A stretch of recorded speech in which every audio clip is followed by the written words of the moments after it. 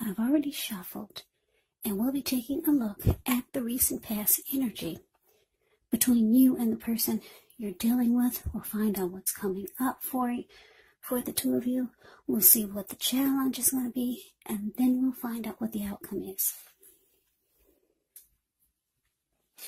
So Taurus, the recent past energy, we got the Five of Wands, and it's with the Emperor. Now, the Five of Wands can refer to competition. Usually, this can be career or work or family romance, but sometimes it can refer to romantic rivals. Don't be afraid of competing. Know that you have something to offer and you can be successful, but you'll have to try just to see results. So when this card appears, your need to believe in yourself is stronger than ever now. So hold your head up high. Have faith that you'll end up in the place that's right for you. You could also be thinking of making a career change when you get the Five of Wands in a reading. Just know that you can be successful if so. Now, it's with the Emperor, which shows domination over the mind, over the heart, is sometimes necessary, even though it's not wanted. In fact, it should be welcomed, and that's what you must think about when the Emperor appears in a reading, because when hard choices must be made, it's important to maintain your concentration and focus. The Emperor signals this, but he also signals that now is a time you should find it easier to make hard choices. So enjoy the assertiveness, enjoy the confidence that this self-control and focus brings. Do what you know is best, because if you can master yourself, then you'll have very little problems mastering most of the other obstacles that life can throw at you. So I know some of you are saying, so what does that mean? Well, that means that the Emperor is the type of person that the Emperor only uses his head and not his heart. So it's easy or easier to make hard choices.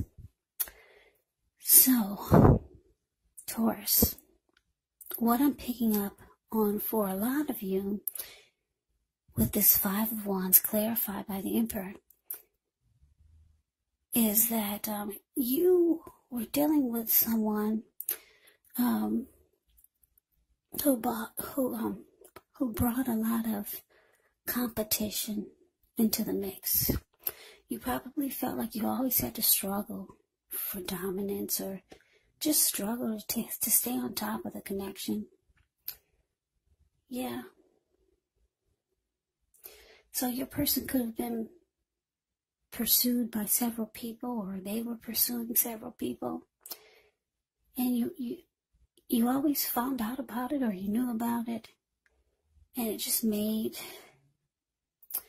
you feel like you were in a competition.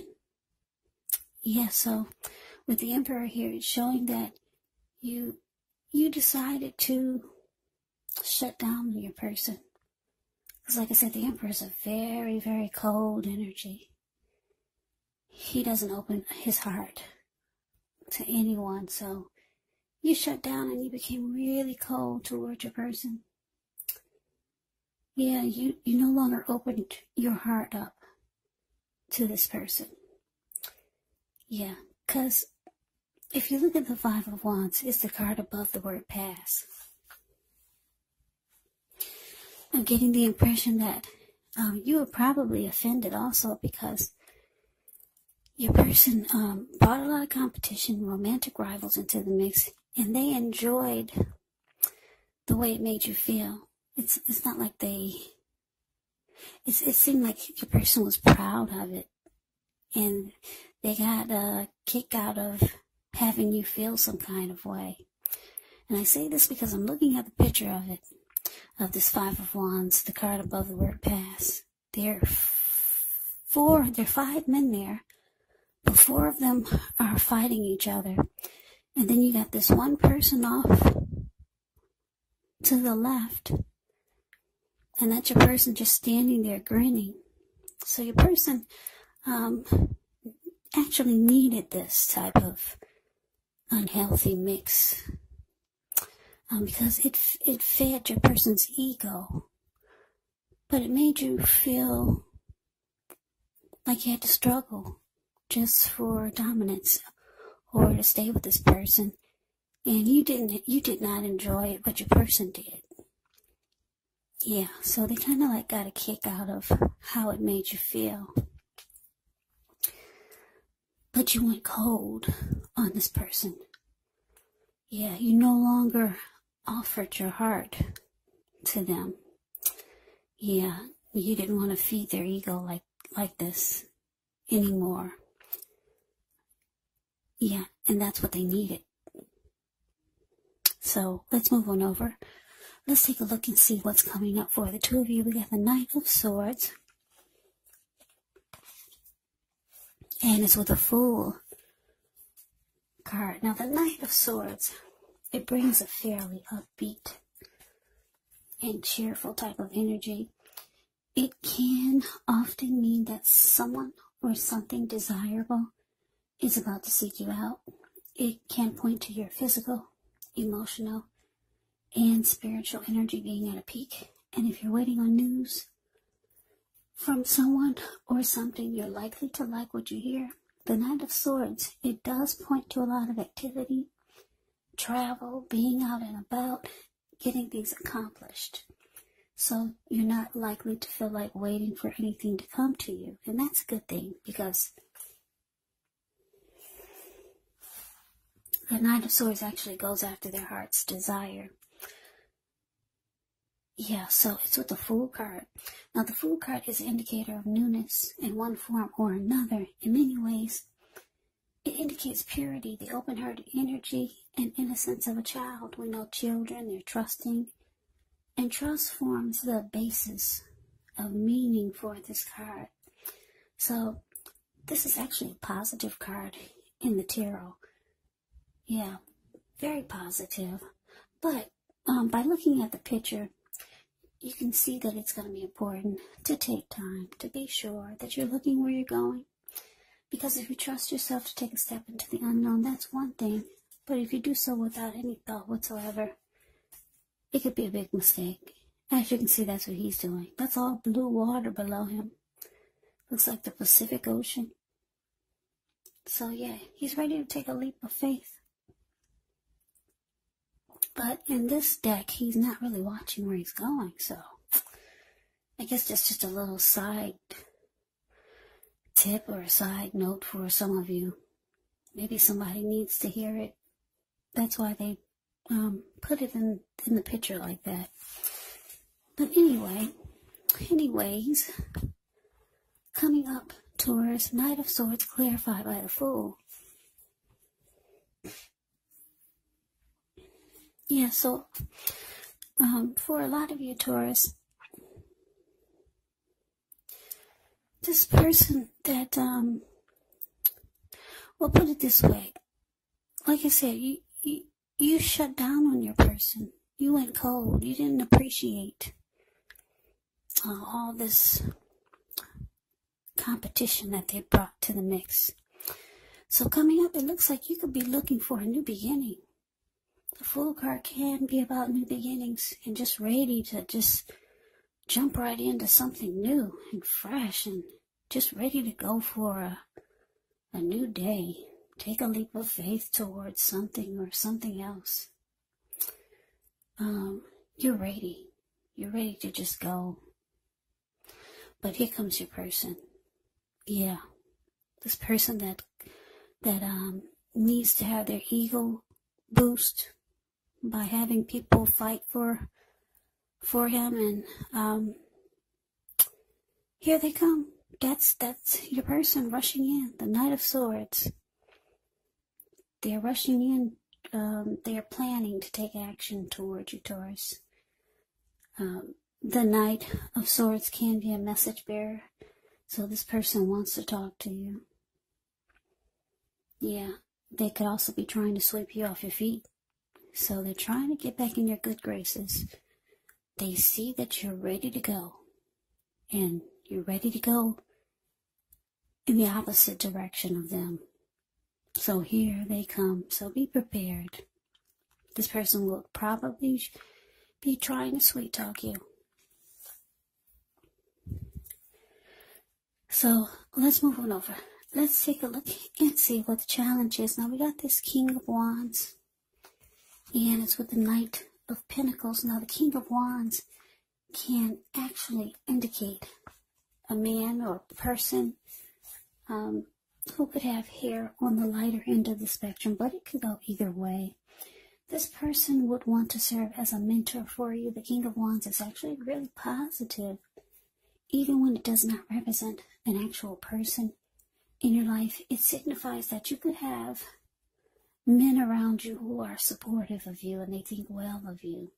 So you should be feeling ambitious, goal-oriented, and you'll have the will to accomplish whatever you have in mind. Now, it's with this Knight of Pentacles. The Knight of Pentacles is a very, very good energy. It's about stability. And if you're single, this card, it indicates that you could be ready for a serious relationship.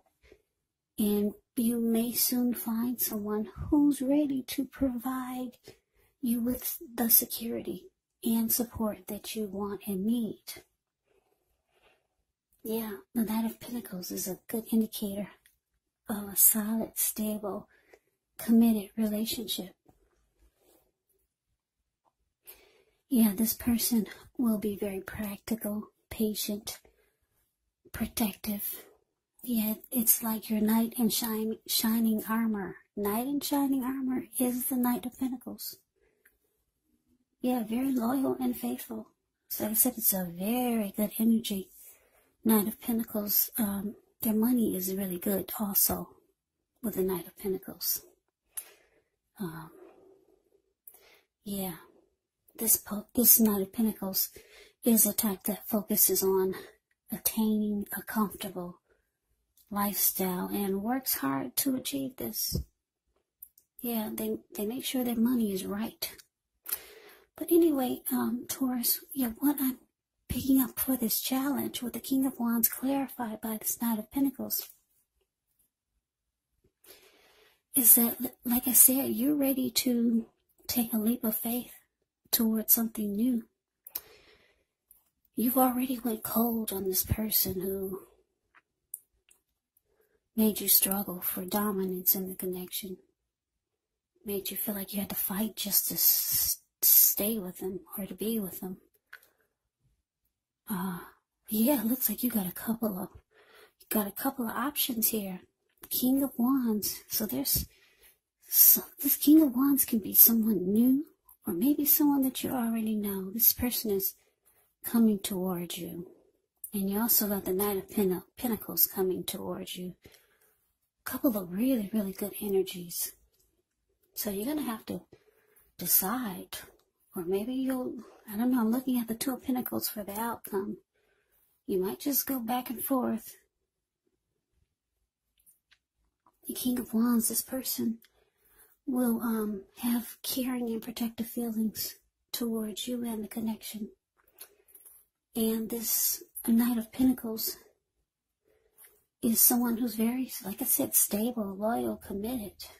And their money is really good. So you got a couple of pretty good options coming up. And I guess that's why you're ready to take a leap of faith. Yeah. So maybe you already know about these two people. And it looks like that's the direction you're heading. Yeah, so a couple of great choices coming in. These two people will, like I said, the King of Wands, somebody that cares a lot about you and wants to protect you. So I'm getting this one you probably already know. Yeah, probably already know this King of Wands. But let's move on over. Let's take a look and see what the outcome is. We got the Two of Pentacles. and it's with this Strength card.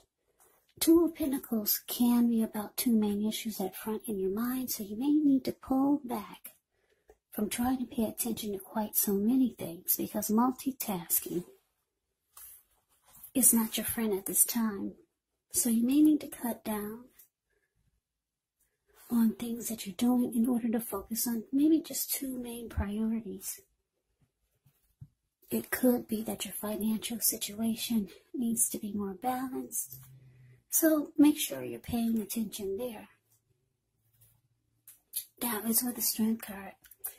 With the Strength card, it's going to be important for you to make time to meditate, contemplate, spend some time alone.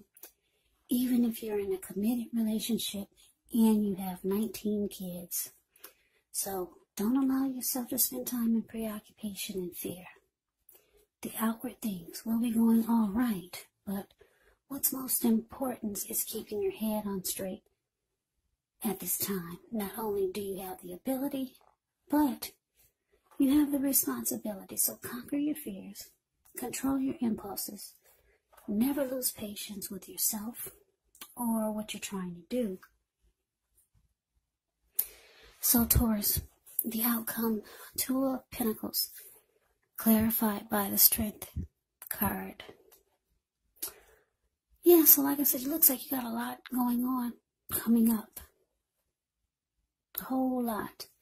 It looks like you're going to try to juggle both of them. Yeah. Looks like you're going to be going back and forth, back and forth. Yeah. Yeah, that's what the Two of Pentacles is indicating. Yeah, you're going to be doing this, you're going to be doing that. You're going to be trying to go between the king and between the knight. And then working here and then cleaning up there and then trying to take care of yourself, like the Strength card. The Strength card is about self-love, unconditional love, self-respect. So you're still in a building up phase for some of you. Because the Strength card can be about building yourself up. And it probably has a lot to do with this past relationship that you were in when you went cold on your person. And it looks like you got out of that. But you're still in the building up phase. So you're trying to, like I said, practice self-love, unconditional love. So you're doing a lot for this outcome. You're working on you. You're trying to be the best that you can be. And then you've got these two great energies that are after you. So yeah, it's just the outcome is showing that you're really busy. Very busy. You'll be juggling. Yeah. For some of you, one of these people could be living long distance. You're just going to be like all over the place, Taurus. But this could be good for some of you staying busy, because it looks like you just got out of something that was not very healthy for you. Yeah. And you had to go cold on this person. So, Taurus, that is the reading that I have for you. I hope you enjoyed it. I hope it resonated. As you know, general readings, they do not always resonate with everyone. Then again, if you like the reading, please comment, subscribe, hit the notification bell. That way you'll be notified when I post my next reading. I'll also put a link below of the extended of this reading, where I'll go over how you both feel about the situation, what's in the near future for the two of you, how you see yourself, best case scenario, and what will happen between the two of you in the next few weeks. There's also a link below for personal readings if you'd like to try one of those.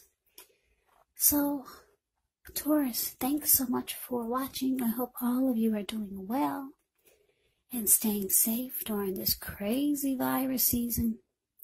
Hang in there, it's going to pass. We'll all get through this. Stay strong. Take good care. Please come back and join me for the next Taurus reading. Just in case this did not resonate, maybe the next reading will. Also keep in mind, if you're not dealing with anyone romantically, the other people, well, in this case, the other persons could be a friend or friends, could be family members, co-workers or a situation. So just take the reading for however it resonates. And also, don't forget the roles can be switched. You could be them or they could be you. Yeah, so Taurus, I can never say it enough. Thank you so very much for watching. I hope you have a great day. I hope to see you at the next reading, and take care.